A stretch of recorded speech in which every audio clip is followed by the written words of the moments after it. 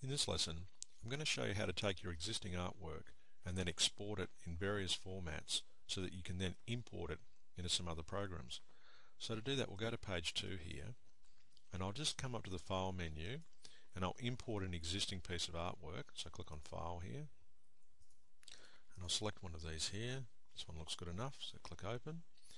I'll import this in.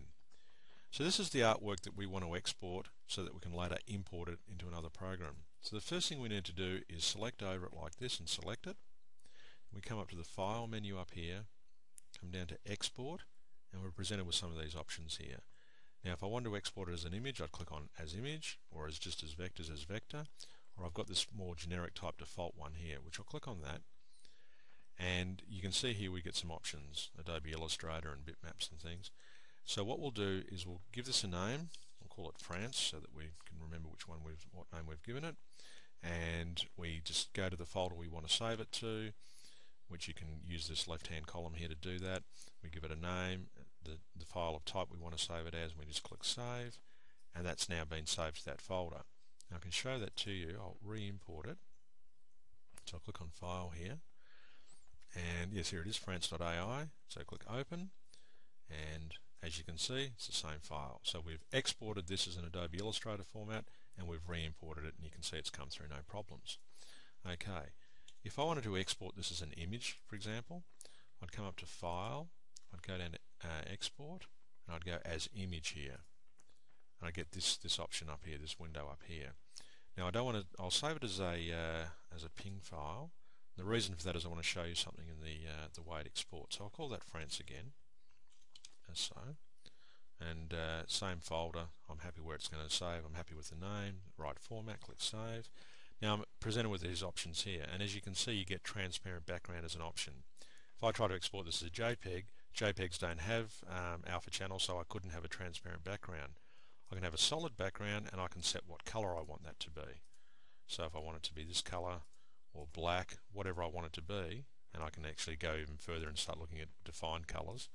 But basically I can set what color I want it to be, or I can set it to be transparent, so I can have an alpha channel here. I can set my resolution, so with this many pixels at that DPI would equal 7.216 inches. And there's a help file on this which explains how DPI works, and it's a good idea that you have a look at that.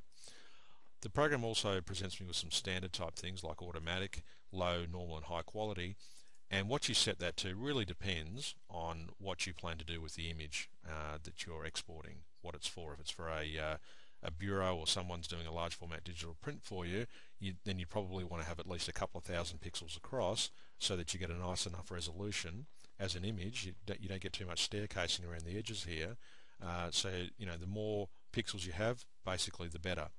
Once you start going over 5,000 pixels wide, it's probably the law of diminishing returns where it really won't make any difference. And of course it also depends on the viewing distance. I mean, if you've got your nose up on this job here, obviously the more pixels the better. But if this is on some sort of turnpike or a freeway or something, clearly it can be way out in the distance and it doesn't really matter. You can have a much lower resolution. Now I'm happy with this, so I click OK. And that has now been saved as france.png. So if I go back to File, I click on Import Image, I should be able to scroll down and see this image here, france.png here. So click Open, drag it out like that, and as you can see, if I go into wireframe mode by clicking on this button, these remain as curves, but this is now an image. So I'll go back to normal view. So that's how we create, export an image using the program. Now the next thing I'll show you is an example of publishing to PDF. So I'll import a compound type job here. So what we're looking for is PDF, and there it is, and I'm in the wrong folder, so I go to sample, I go to these imports here, and I've got this savannah.pdf. I wanted to use this as an example, so I've got that there, and I'll just put it into portrait view, zoom in. So this was originally designed in VinylMaster. You can see this is a clipped piece of a clipped image here with a gradient fill, etc., and an outline effect, etc. So I want to export this or publish this to a PDF file. So to do that, I come up to File, I go down to Publish to PDF, click on that, and I get presented with this window. Now we'll call it Savannah 1 for example, and we'll click, and we're on PDF and we're in the right folder, so we click Save and we get presented with these options. So if this was a multi-page document, I could check entire document, and if it was 3 or 4 pages or 100 pages, that'll all be included. I can just set it to the entire page or the current selection, and I can include master pages if I want to. And you can learn more about master pages by seeing the help lesson on that from the VinylMaster manual. Now here I've got some image options. I can choose to include the images or not to include them, and I can also use anti-aliasing here, and I can check what quality I want.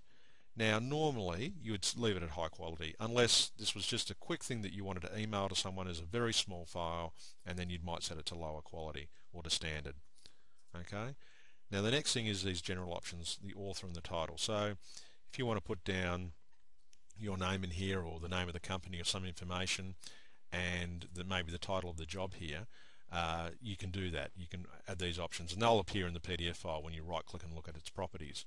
So if I click OK here now, I've got the current page, I'm going to include the images, and I click OK, and that's now sent that, and as you can see it loads it straight up in a PDF for you, and it shows you what it looks like in PDF. So then you could just email this to someone, and all they need is a copy of Adobe Reader, and they can just open it up and have a look at it, and that's a great way of sending your artwork to people. So I'll just close that out there, and I'll just go to page 3 here. I'll make that portrait, go File, Import, File, and we'll go to Savannah 1, Open, and you can see it's come straight back in as we exported it or saved it or published it to the PDF format. So that's how export works, and that's the end of this lesson.